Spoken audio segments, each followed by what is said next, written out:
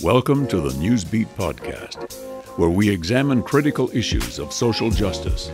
Each episode features interviews with prominent writers, educators, thought leaders, and activists, and is infused with original music and verses from independent artists. The Newsbeat Podcast, the New York Times Podcast Club Pick of the Week in January 2018, and featured podcast on Best of the Left.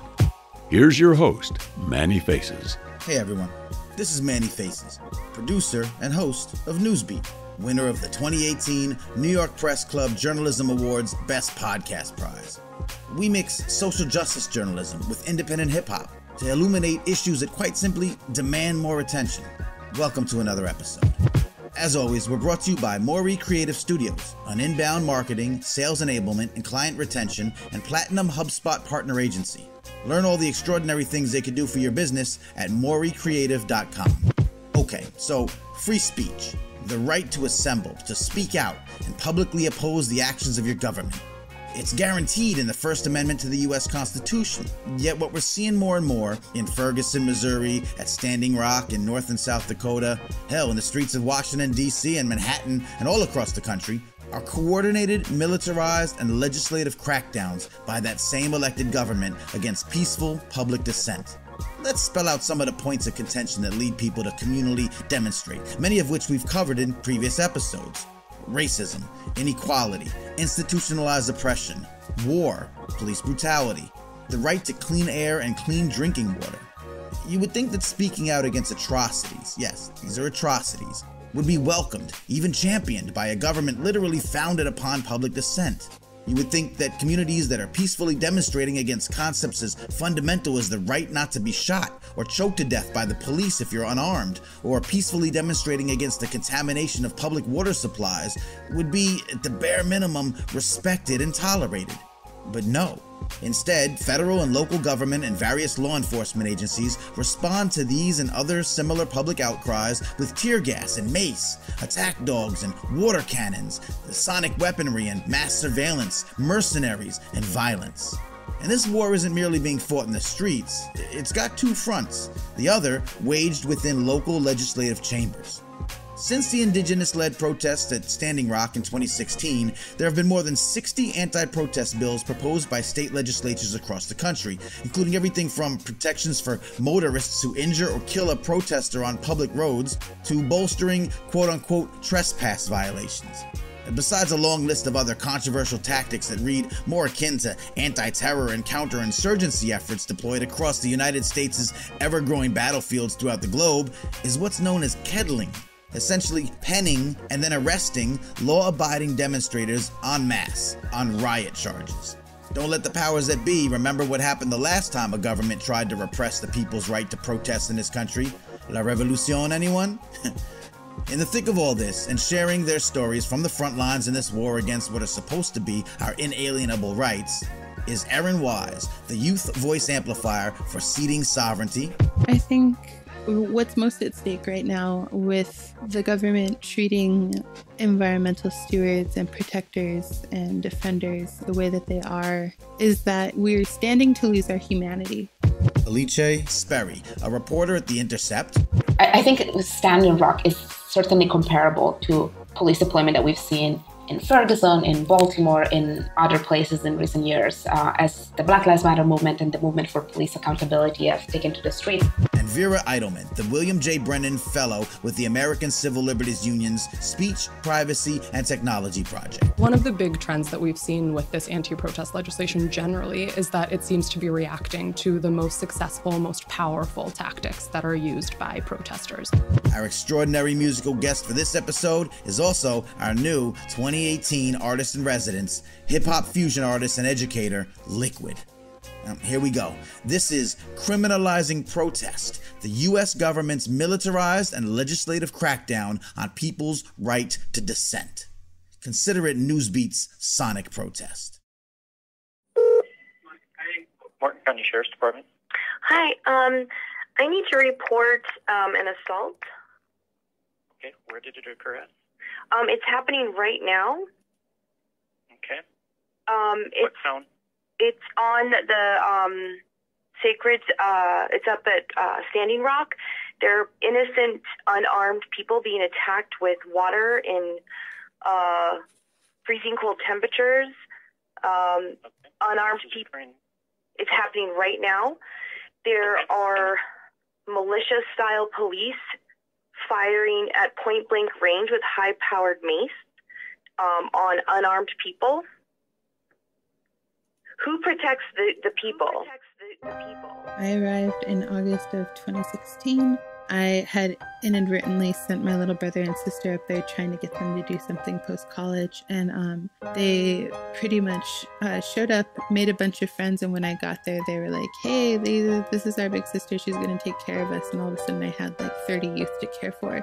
In that time, after the International Indigenous Youth Council was formed, we experienced our first act of violence directly from the mercenaries that worked for the Dakota Access Pipeline, and they unleashed dogs on our women and men and had dogs biting and making our people bleed. Are you telling the dogs to bite the protesters? The dog has blood in its nose and its mouth. And she's still standing here threatening. You can't put your blame on the dog. You're an evil woman. You can't put your blame on the fucking dog. That's against her. You will live with that. That was in September 2016. In October, we had our first use of militarized police force when they came to raid one of our prayer camps. They actually brought in tanks and these MRAPs, various, I guess, different weaponries, like these loud sound equipment monitors that emit this really awful noise that kind of make you want to drop to your knees and you lose all your equilibrium. I have to use headphones or earphones because I have a sound gun that they turn on intermittently, and it freaking hurts.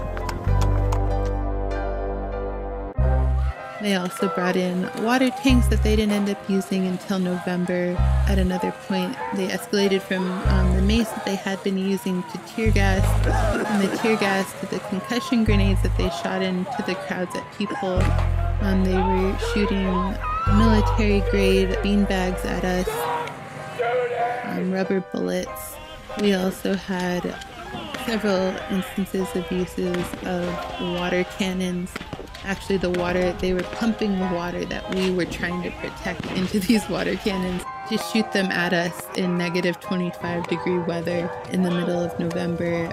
It seemed like what started with, attacks on us from these mercenaries that had been hired by the pipeline companies then escalated to the involvement of the local and state governments, the state-sanctioned violence, which then moved into inviting police and law enforcement from 5 neighboring states that then came in support with the National Guard to stand against a bunch of natives in moccasins fighting to protect water. There were a lot of people, water protectors, activists, allies, who gathered near the Standing Rock Reservation in North Dakota to challenge a pipeline that was being built by the government there through the water of the tribe and creating a lot of other environmental problems. The state and local police reacted quite seriously by surveying and by trying to shut down the protests. The FAA also enacted what are called no-fly zones to limit the ability of drones and other media to document what was happening, especially around some of the biggest police activity that was happening on the ground. The protests were successful in stopping the permit for a bit, but then ultimately the construction continued. And not only the protesters were arrested and affected, but also individuals who were there to document the protests, including reporters like Amy Goodman and also Indigenous reporters. There is an arrest warrant out for journalist Amy Goodman because she had the audacity to be a journalist. She was reporting on the Dakota Access Pipeline and the Native Americans that have been protesting it, reporting on dogs being geared toward some of the protesters in a violent fashion. She got arrested for trespassing. One of the big trends that we've seen with this anti-protest legislation generally is that it seems to be reacting to the most successful, most powerful tactics that are used by protesters. So a lot of the bills that we've seen respond to the anti-pipeline protests near Standing Rock and other related protests, also racial justice protests in Missouri that shut down highways to protest the police killing of Mike Brown. So it really is, rather than reacting with substantive change to the things that the protesters are speaking out about, it looks like state legislators are reacting to the tactics and trying to make that attempt to make their voice louder actually quieter, making it harder for them to speak out and talk about the things that they find troubling in society. I see you, do you see me? When we see us, they just can't see. We grounded, move mountains, power to the people. Not to cut you up, but human beings ain't illegal. My body is the cage and my spirit needs freedom. We all need freedom. The First Amendment afforded, we saw it when you bought us, that nobody owned us. So it's like Britain when you fought them, it's oppression. You dress in fascism, it's classism, economic cataclysm, that's true capitalism. One thing I know for certain, if it's hurting, then they working. They dig beneath the surface, cause we found our true purpose. And we all know it's worth it, but sovereign is protected and our presence make you nervous. There is growing outrage tonight after an unarmed African-American teenager was shot and killed by police in the St. Louis suburb of Ferguson, Missouri. On the streets of Ferguson, Missouri, outrage and anger. Protesters of different ages and races demanding answers in the shooting death of 18-year-old Michael Brown at the hands of a policeman. I was in Ferguson just 3-4 days after Michael Brown was killed in 2014. And I saw something very similar to then what happened in Standing Rock later play out in Ferguson, which is, like a suburb. My first day in Ferguson, I saw police just tear gas people in the streets in the middle of the afternoon outside of McDonald's. There were like families with children. It was an absolutely peaceful demonstration. And you've all seen Ferguson and you've kind of seen videos of what happened in the next days. Things only escalated. We were closer to the quick trip where a group of protesters have been trying to assemble. Police was pushing them off the street and telling them they will be subject to arrest. I think for a lot of people, in my generation, that's probably a pivotal moment.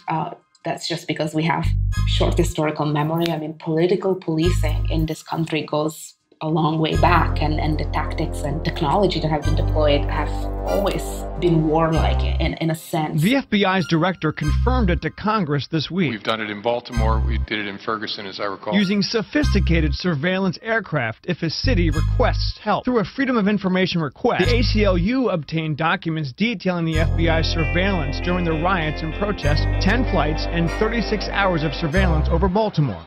I think Standing Rock is certainly comparable to police deployment that we've seen in Ferguson, in Baltimore, in other places in recent years, as the Black Lives Matter movement and the movement for police accountability have taken to the streets in the last few years. But I think it's also important to remember what's unique about Standing Rock. I mean, this was really a dispute over a pipeline that was also a dispute over land and whose land this was, and particularly the land around the Standing Rock protest grounds where the pipeline crossed. That's disputed land. That's land that, according to treaties between the U.S. government and Indian nations, belonged to the Indian nations, and that the U.S. government just sort of annexed over the years. And so, from the perspective of a lot of the indigenous activists that were at Standing Rock, this was not really their police coming and tear gassing or hosing them with freezing water in winter or using all kinds of other technology on them. It was a foreign military force intervening on sovereign land, their land. Just a little bit of context. A little bit over a year ago, The Intercept got a tip from a contractor working for Tiger Swan, which is a mercenary security firm. And this firm had been doing a lot of contract work overseas, mostly in Afghanistan and Iraq. But at this point, they were working in the US for Energy Transfer Partners, which is the oil company behind the Dakota Access Pipeline. They had hired them, supposedly to do security work for the pipeline. But what the documents that this tip ended up revealing showed is that actually the kind of work they engaged in was much more sweeping and broad. It was really a massive surveillance project that Tiger Swan undertook on behalf of Energy Transfer Partners.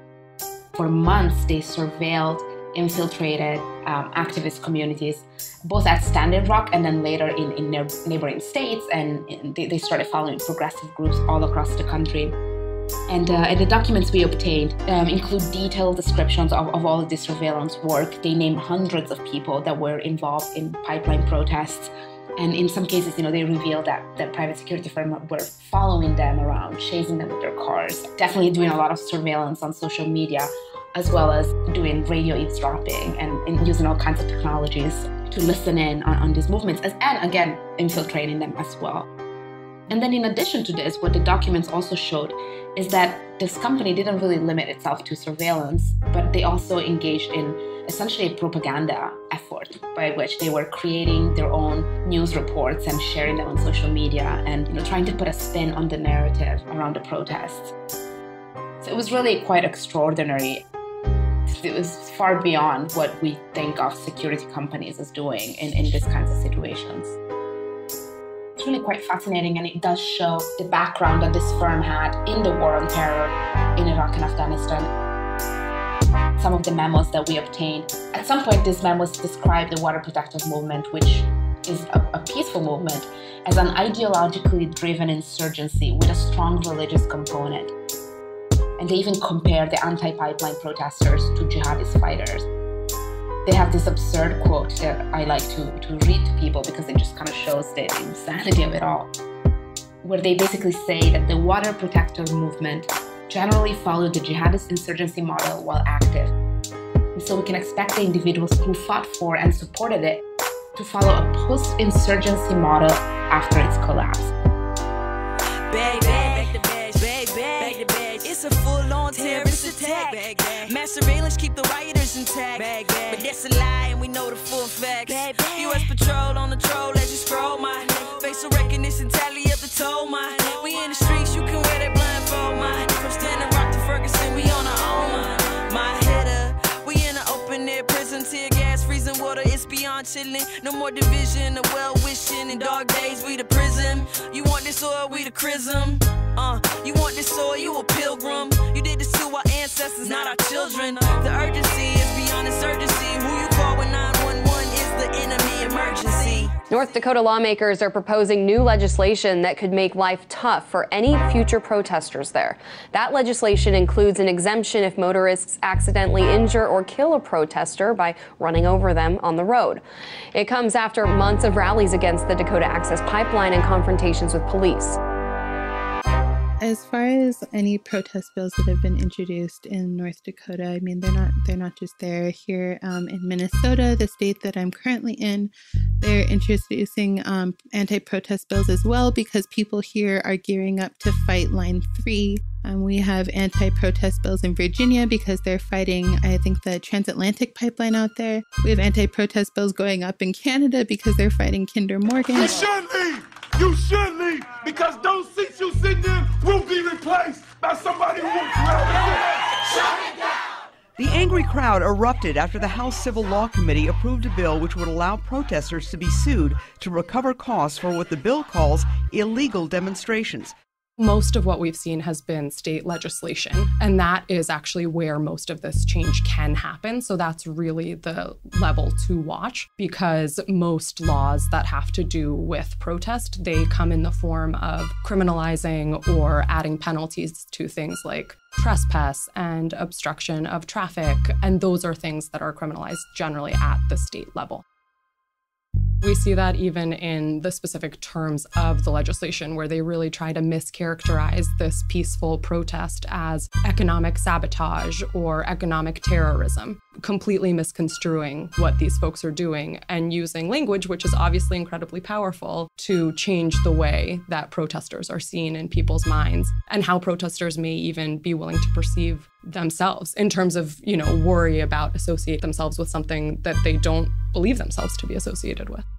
So North Dakota was the state that saw by far the most of these bills actually pass into law. Other bills that were proposed included these quote-unquote hit and kill bills that basically said that a driver who was exercising his quote-unquote right to drive would not be held liable if he accidentally hit a protester who, happened to be pushed off of the sidewalk into the street at a mass protest. Other versions did focus on what legislators deem quote-unquote critical infrastructure sabotage, or their attempt to protect critical infrastructure that really, in other words, is targeting anti-pipeline protests that focus on trespass specifically of quote-unquote critical infrastructure, which isn't necessarily even a term that's been defined before in some places, or where it has been, there's already a law prohibiting this. I think what's most at stake right now with the government treating environmental stewards and protectors and defenders the way that they are is that we're standing to lose our humanity. We don't even recognize that life in its most basic and intrinsic form, even in the soil, even in the marrow of the earth, the riverbeds, the waterways, we don't even value that enough anymore. How is it that we're going to march for our lives and save our children, or, stop a war with Russia, or whatever it is, that we're up against due to Trump's insanity? How is it that we're even going to save ourselves if we don't even have humanity enough to allow people that are trying to protect the very earth that we walk upon? We stand to lose resources, of course, we stand to lose more women, right, to the effects of sexual violence that occur with pipeline and extractive communities. And we stand to lose more children due to the lack of resources invested in their communities to suicide.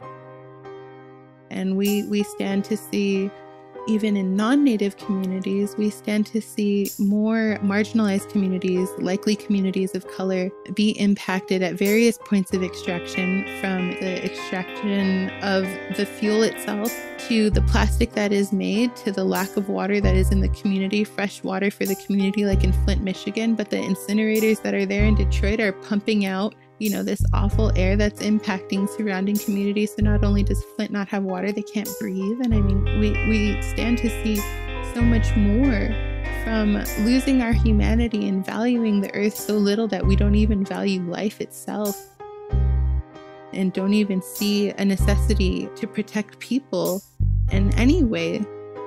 I think we stand to lose that, and we're going to lose our home. We don't really have a say in what the earth is going to do. And as proven through time, the earth will shake off whatever's on top of it and reboot. And I 100% wouldn't blame the planet for, thanking us for diligently fucking her up and then making her exit. I think that it would be her right, and those of the ancestors that came before us, to say, what the hell? We did all we did so that you could be there, and this is how you repay us. Nothing left for the future, only enough for yourselves. Yeah. These raps will battle the M-raps. We won't bow, we frick when you frack. Friction for your diction on extractivism. Activism is a right, we don't need permission. But 20 states want America great. Since Trump is head of state, martial law awaits. Both Dakotas, Tennessee, and Oklahoma seal their fates. Don't wait, get to the polls before it's too late. You impose a right to drive, I have a right to be alive. Can't trespass on land where my ancestors died. It's mine, who? It's mine, it's mine. Whose streets are streets? You and I, we seek. Hungry for the truth, so we'll eat the elite. Thirsty for the proof, so we flood in the streets. We on the beat, they on the beat. Who last? We'll see. Hey everyone, thanks for listening. Once again, this is Manny Faces, Newsbeat's producer and host. I want to just take a few minutes here to recap what we'd consider some of the key points, takeaways, or what we sometimes call the upshot of this episode, bringing some added attention to some of the voices you just heard and their respective groups, maybe mention several associated causes, and share some ideas on how you can become more involved in helping to rectify some of these deeply troubling issues. You see, for us here at Newsbeat, it's not just enough to create these episodes, what we sometimes lovingly refer to as revolutionary ear candy, the soundtrack to the rebellion, or just simply some really dope-ish. We want those stories to resonate long after your earphones are unplugged. Such stories they demand action. We want them to have an impact, spark change, help make things better.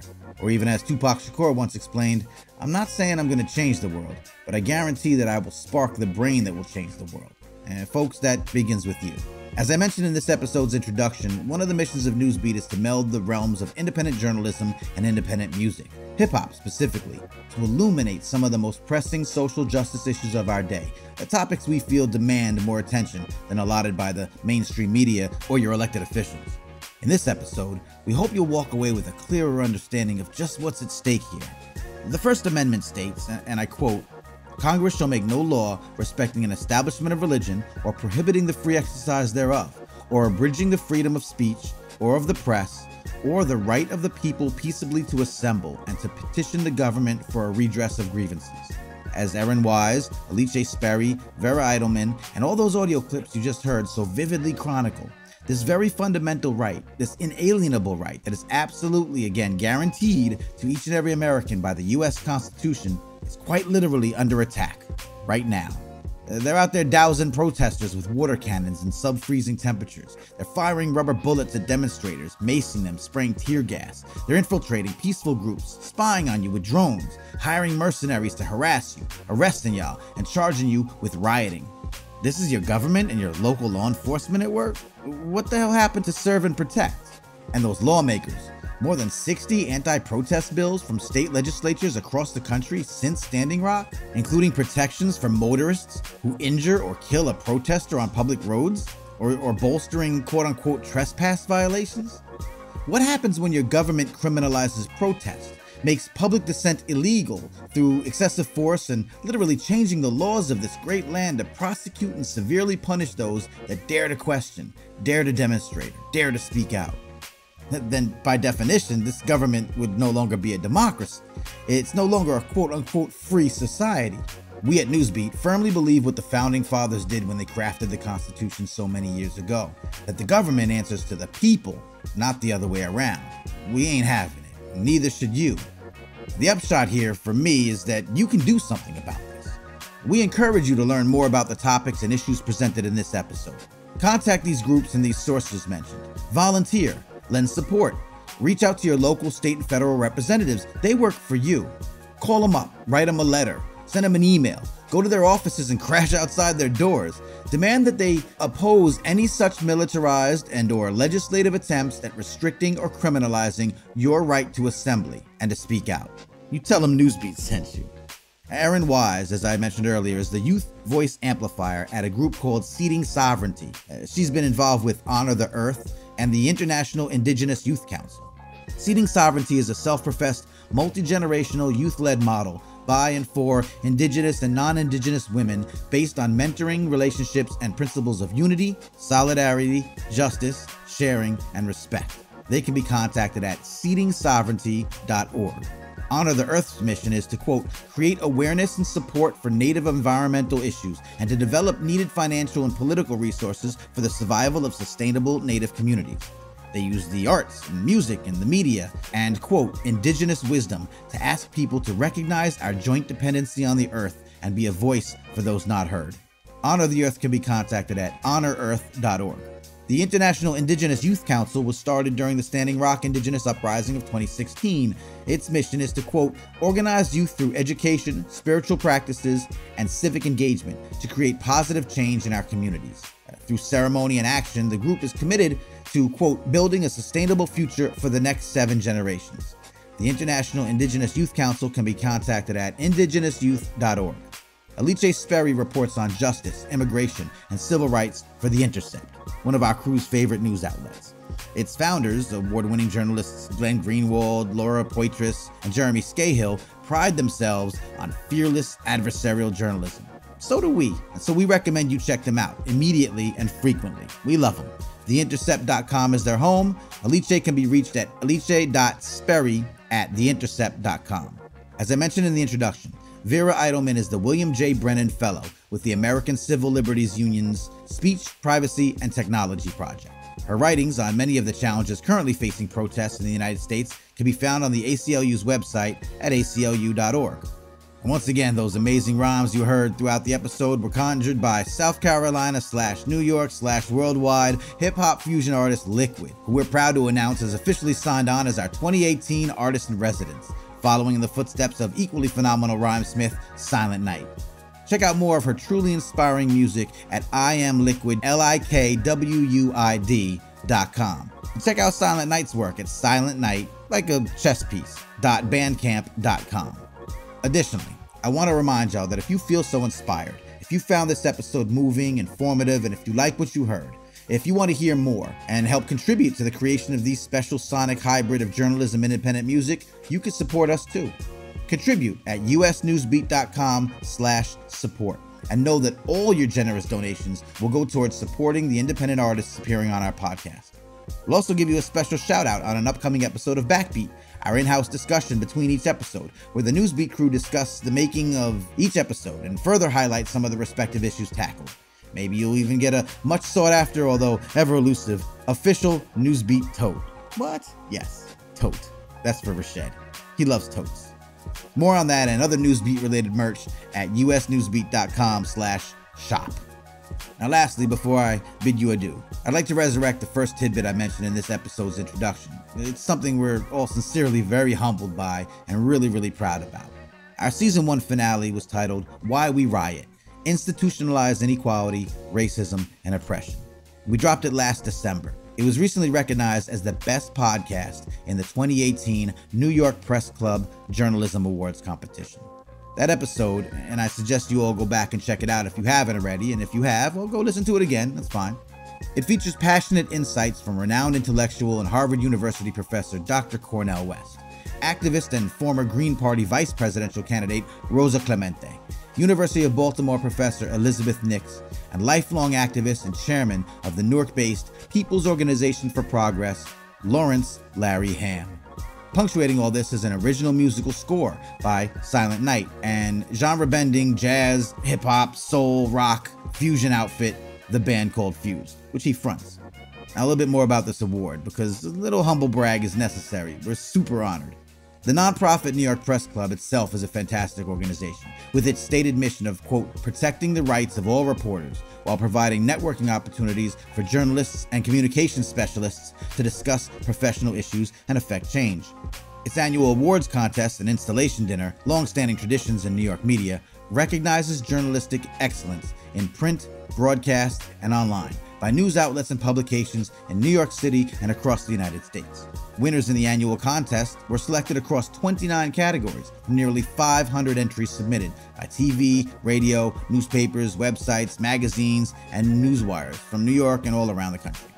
To give you a bit of perspective and an idea as to whom some of these other outlets are, others earning high praises in other categories included the New York Times, New York Daily News, the Wall Street Journal, Fortune, the Daily Beast, the New Yorker, Reuters, Associated Press, Bloomberg News, and The Intercept, among many others.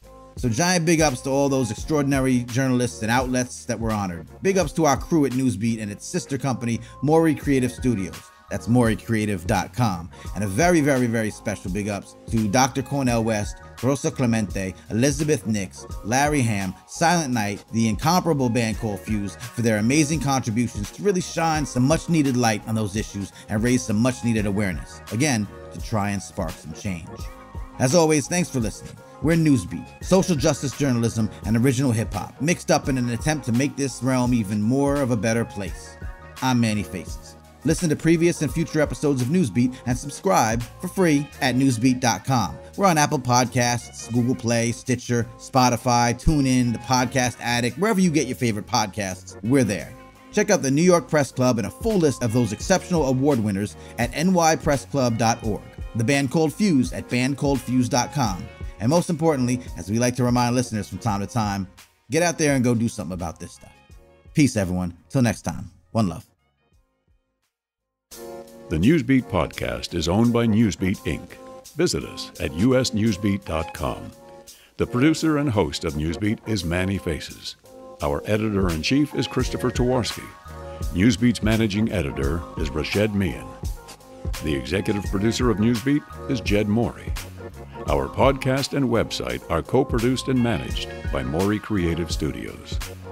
Newsbeat relies on listener support and grants. Artists that appear on the podcast are compensated for original material. To support Newsbeat or contribute to our Artist-in-Residence program, visit us at usnewsbeat.com and click on Support. Subscribe to Newsbeat by Maury Creative Studios wherever you download your podcasts by searching for Newsbeat.